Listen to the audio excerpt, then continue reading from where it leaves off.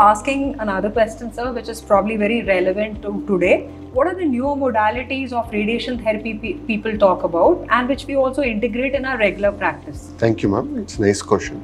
Today, it's not like 10 years ago, we are using the same type of radiation therapy, especially with the advances in the technology and focus on the treatments in the cancer.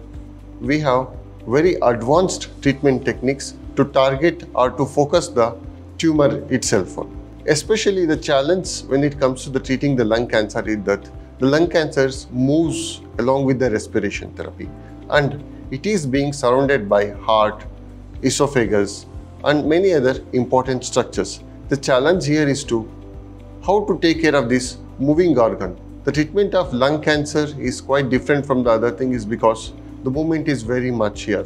It's not with respect, suppose for example, if we take with respect to the brain or some other organ, there won't be any movement.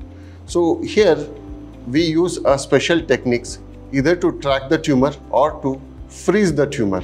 We have a special techniques called 4D CT imaging, or we can also use accelerated breath control techniques or active breath control or DIBH techniques to freeze the movement of the tumor and treat exactly. In that way, we can reduce the toxicity to the surrounding normal tissues and we can exactly target the tumor. We also have a special technique called stereotactic radiotherapy for treatment of lung cancers. Herein what we do is some lung cancers where the size is quite less and there are no nodal metastases.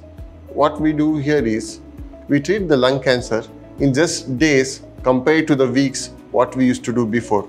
Classically, lung cancer used to be treated for about 6 to 7 weeks. But with the help of these techniques, we can finish the treatment in just 3 to 5 days. This is called stereotactic radiation therapy to the lung cancer. Thank you. As so nicely illustrated, that it's not just treatment of the lung, but making sure that the vital organs in the chest wall are safe and don't get undue radiation during the process, and therefore these new techniques are integrated in our regular practice. Thanks so much.